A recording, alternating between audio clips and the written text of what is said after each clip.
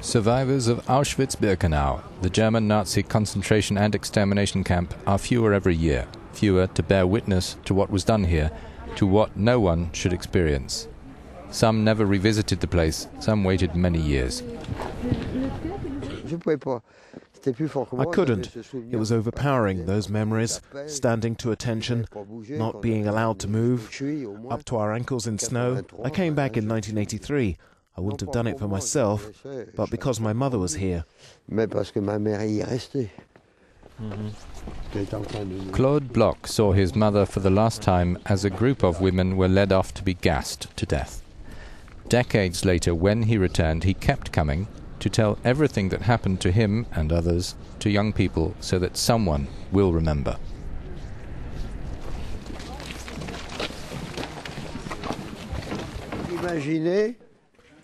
Imagine, men arrive, they sit down, and then are thrown out to make room for others.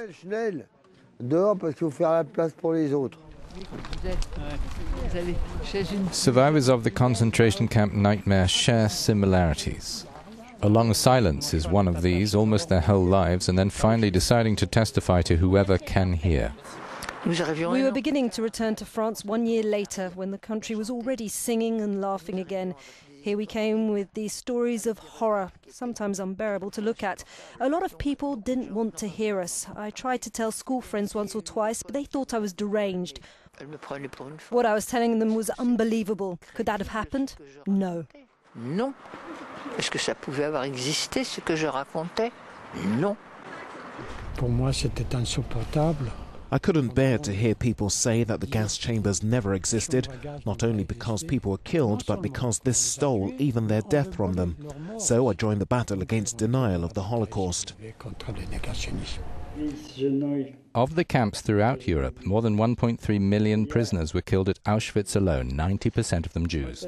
Survivor Anatoly Vanukevich is a Polish Jew. At the end of the war, Poland was in the grip of the Soviet Union. Stalin considered camp prisoners as subversive elements and had them sent from Nazi camps directly to the dreaded Soviet Gulag camps.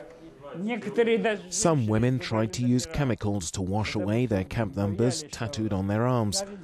Stalin did not recognize concentration camp inmates. Our Union of Young Prisoners was created later in 1958. There were 160,000 members.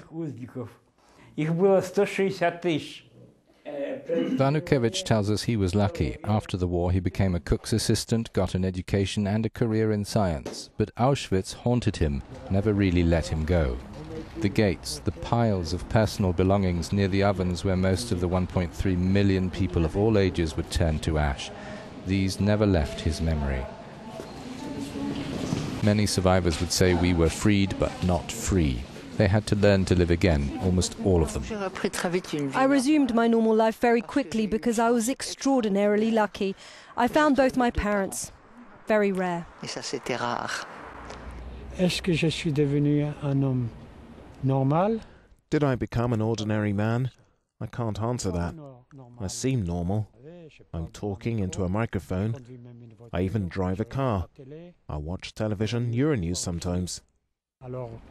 I seem normal, but I'm not, because there's something broken inside us, a piece that's missing that we can't replace. Ever.